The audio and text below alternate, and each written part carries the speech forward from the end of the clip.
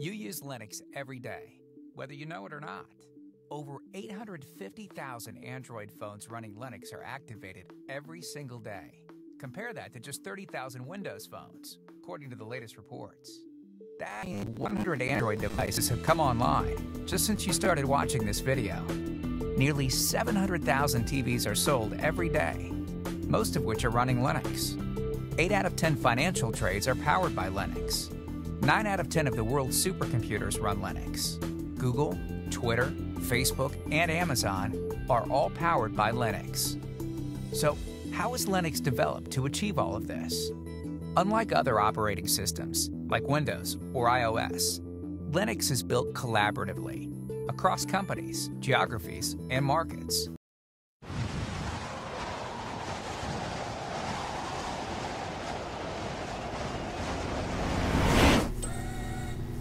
Hi, my name is Michelle, and I am